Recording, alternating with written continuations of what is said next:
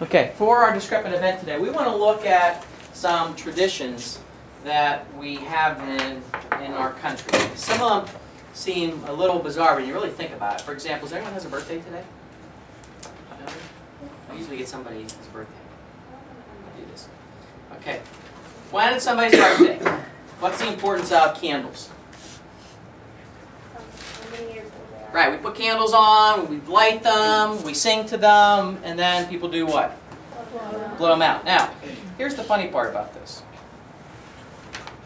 We light the candles,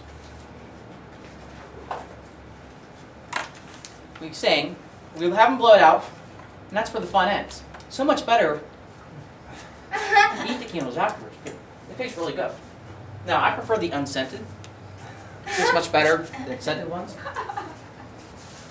By the way, as I'm chewing here, I don't do this one for elementary students. You can see why. This is my favorite one of all time.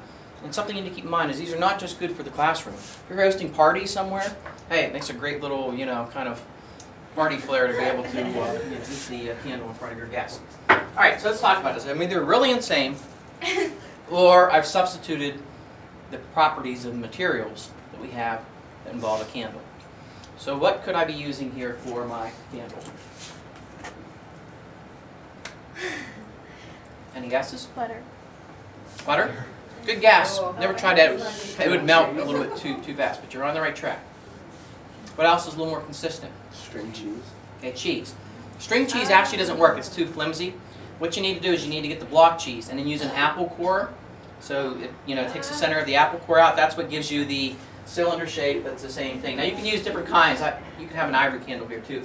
You can use mozzarella or brick or whatever. It doesn't matter. Okay, but the candle is made out of cheese. Okay, I've seen it done with potatoes before too, but the problem is potatoes turn brown in the air. Cheese has that waxy look to it too.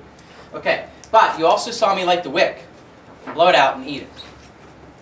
So what edible material could be used to replace the wick that has the properties of wick? In other words, that it burns, but is also edible. Ideas?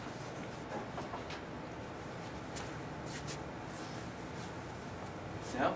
Okay, this is critical. This is a important thing. What you need is almond slivers. You can buy these in the baking section, okay, at Giant Eagle. Because almond slivers have almond oil. Oils burn. Now, here's the key to this. When you light it, okay, what's burning is the oil, not the almond. It's key that you blow it out within the first 5 to 7 seconds, because after it burns the oil, guess what it starts to burn? The almond.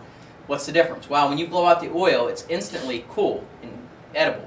But if you let that almond start to burn, I've done that once before, and then you blow it out, you got that little golden ember of almond. It's very, very hot, and you can burn your tongue on it. So I'm going to blow it out within the first 7 seconds. Look at that. So, again, one of my favorite discrepant events.